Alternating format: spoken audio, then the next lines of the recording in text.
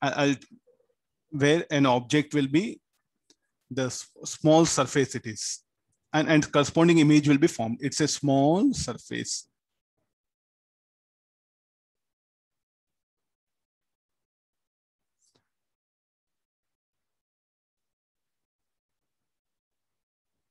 A small surface is kept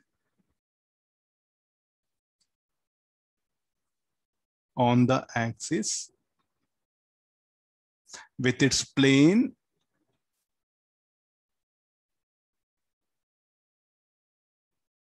perpendicular to axis here.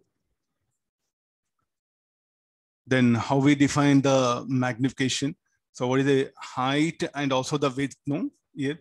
So the same formula, magnification of height should be equal to minus of B1 by B. Magnification of width should be equal to minus of A1 by A. So what is the area of the area of image? Or we define area of image A1 B1. Area of image, we define it as A1 B1. So what is A1 from the diagram? A into MW. What about similarly B1? B1 should be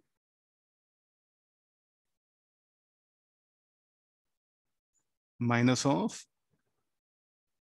B into MH. Area so like a height and width magnifying. So this will become AB into MW by MH. What is AB? AB will become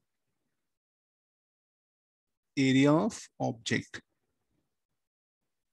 And the magnification, both height and width magnification will be same. So therefore, finally, what do we get? M into M.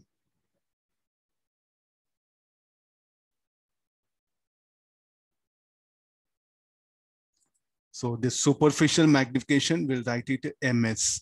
So what is MS? MS should become equal to M square, which is equal to area of image by area object. We know linear magnification, what is M? M should be equal to minus of V by U. So therefore, this will become V square by U square. So this is called as superficial magnification. May not be very important.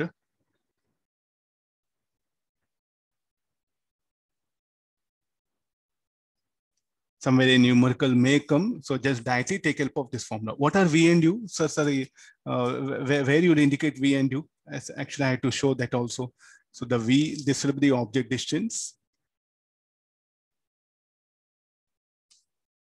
This will be the image distance. Okay, fine. All the distance should be measured from pole. No? A small surface will be kept with its plane normal to the axis. Then there we'll define the magnification, like superficial magnification. we do define like this. Okay, this is the area, what all we discussed for this. The content is related to this superficial magnification. Okay, next afterwards, axial magnification, or what you can call like a longitudinal magnification. There's a rod. There's a rod is there.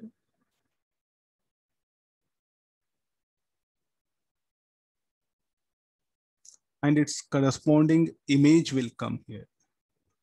So how is the object? Object is kept along the axis. Object is along the axis. Extended object is along the axis. Earlier, what about there? Previously, how the extended object? Extended object was normal to the axis. Am I right? Okay. What is the axis? Somebody are asking, what is the axis? Principal axis only. In short, I'm calling as optic axis, or only axis you can call it. So what do you mean by transverse? Because how the object is oriented? The object is oriented normal to the principal axis. So therefore I'll call transverse magnification. Similarly, come for this one. What do you mean by longitudinal magnification or axial? Because the object is along the axis. So therefore called as axial or longitudinal. Agree this. So how to find out this one? So what is the axial magnification? We do define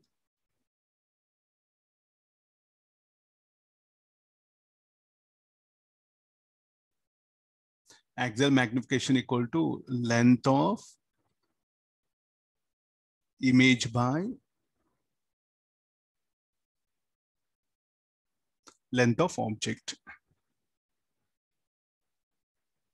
Okay, so it's a very simple. So in fact, if the length of the object is very small, no, so we can directly write it is also equal to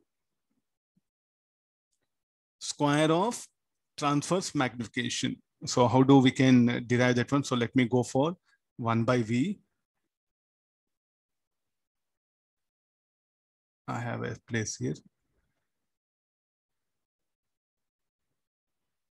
So what is the length of image? Okay, let me write formula. M axial, no, MA, I'll write it. So this should be equal to, length of the image should be equal to VA minus VB. This should be equal to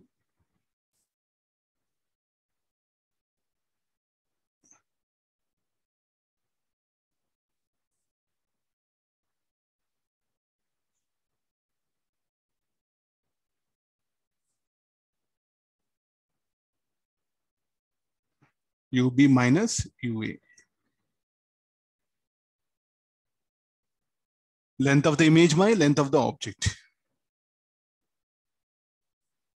We'll measure things like this here.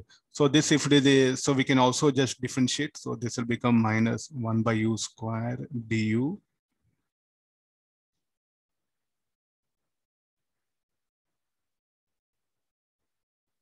Focal length will be constant. So this dV by du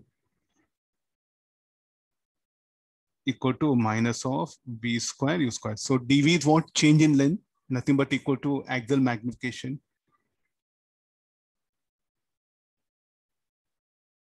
So what is the formula now when this is applicable? And this should be equal to M square, what we have done, the transverse magnification, square of it. So therefore, so what we can call that one? Axial longitudinal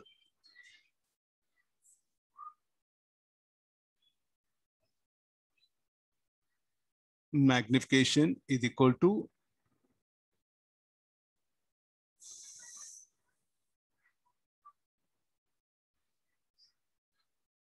when this is applicable, when the length of the object is very small. This you should take only when you should work out this particular formula, when the length of object is very small. I'm making things clear. All the pink color, what I'm shading, I don't have space, so therefore I'm scribbling here only.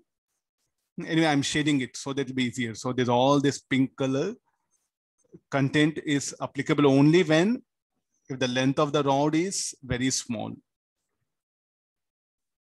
Okay, this is applicable only when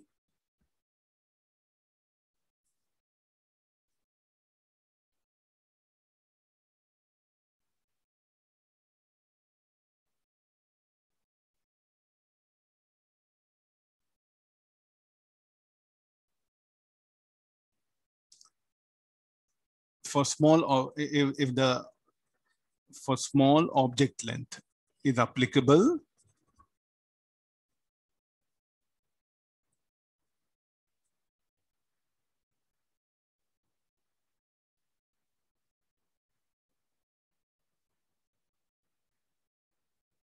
how do you can say it's a small object compared to focal length? Suppose the length of the object is f by 10.